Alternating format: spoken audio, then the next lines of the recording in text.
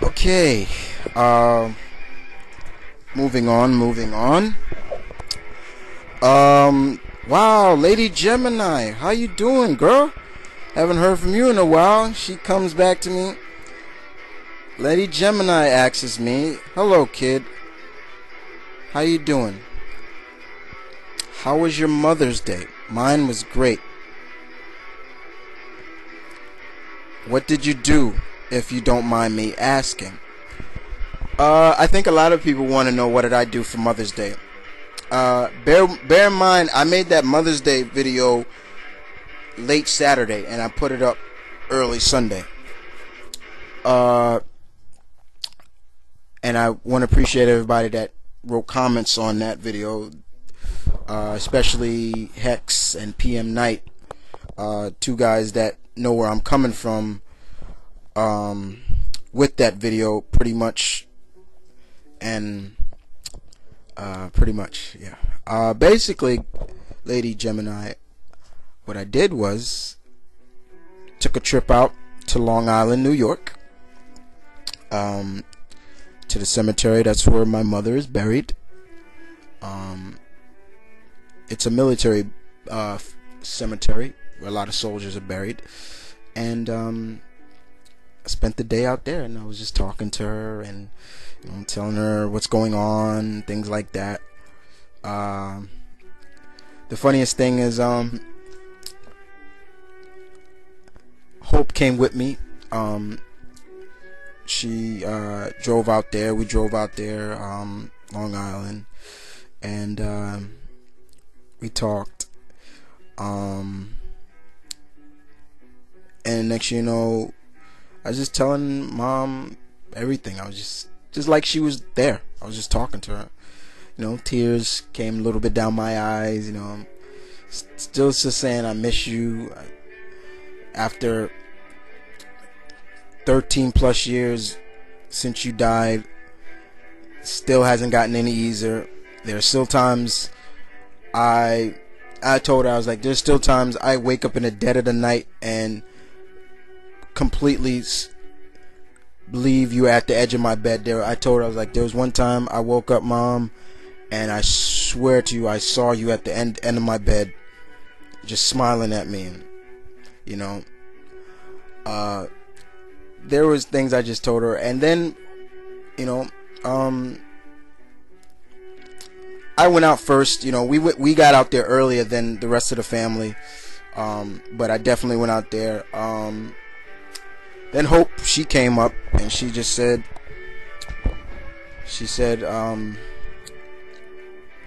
she called my mother by her full name. She said, "Mrs. Christine Bennett, Christine Jane Bennett."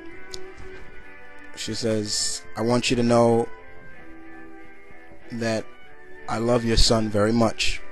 And right there, she didn't want me to walk away. She wanted me to hear this. And she said, "I want you to know I will take good care of him. I love him very much. I will make you proud to know that he has a good woman by his side. Something that I know many women." Then she kind of joked. She said, "Something that I know many mothers always want their sons to have." Then she put her flowers down. She hugged the grave, and I pretty much sat there for a while, just thinking for a while. Got up, walked away, just told her I love you, Mom, and just told her one day, we'll be reunited again. One day. Not yet, but one day. And I just told her I will continue to make you proud. And I just said, continue to watch over me. From there, I went over to my grandmother's grave. My grandmother's grave is next to my grandfather. Since my grandfather was a World War II veteran, he was buried in this military grave, and his widow is buried right next to her. And I just told my grandmother while we were going, we saw the rest of the family coming up to my mom's grave, and they were like, my dad was like, moving on to grandma. I was like, yeah, moved on to grandma. Went over to grandma's, said hi, grandma. Told her I missed her. You know, it's not the same. I said I miss your I miss your sweet potato pie, and I miss you. I miss you always making a big bowl of potato salad for me for my birthday. You know, things like that. It was great. I had a great time. Bottom line, Lady Gemini, I had a great Mother's Day. I didn't cry as much. Didn't cry. That was the shocking thing. Now, is that to say I'm getting used to it? No, just maybe that I feel that I know they're always with me, but no tears. There's no need to cry, because in the end, one day I will be reunited with them. You know what I'm saying?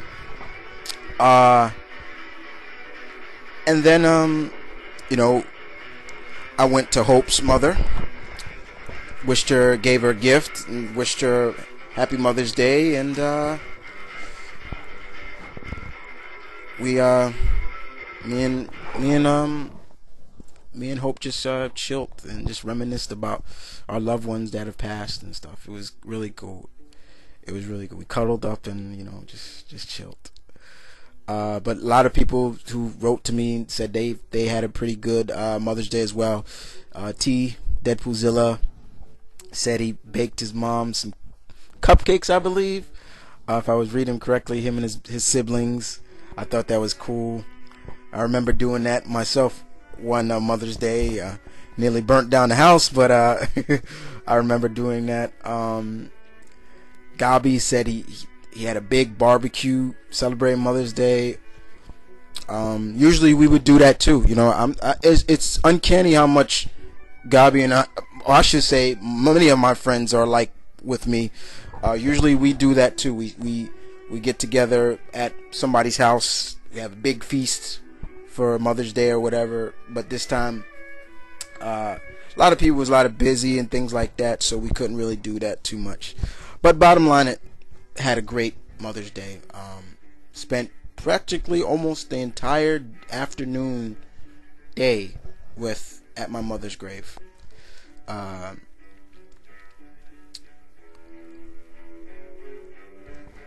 Yeah, tearing up now. Excuse me. Whew, I loved it. Okay. Next person is moving on to is Ninja 4233. Ninja asks me, what superhero or anti-hero are willing to torture bad guys to get info? Easy. Frank Castle's one of them. Wolverine will do it. You know, he will do it. I would say Bruce, but I don't think he would torture somebody. The problem is he just says something to people and then they just flip out and start talking. Ghost Rider has done it a couple of times. I've seen him do it a couple of times.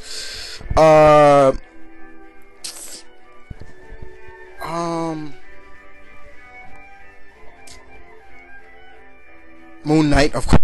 Moon Knight has done it. A couple of times. Helena Beltinelli, aka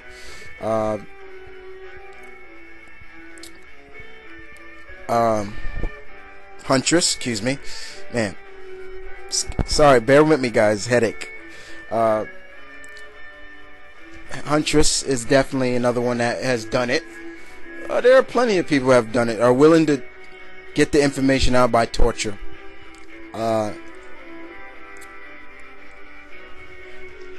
Pretty much. Okay, thanks for the question. Okay. Next question comes from another guy I haven't heard from in a while. Father of 3, actually. His name is Dynamite Joe. And he hails, another one of my friends, hails from South Carolina. Columbia, actually.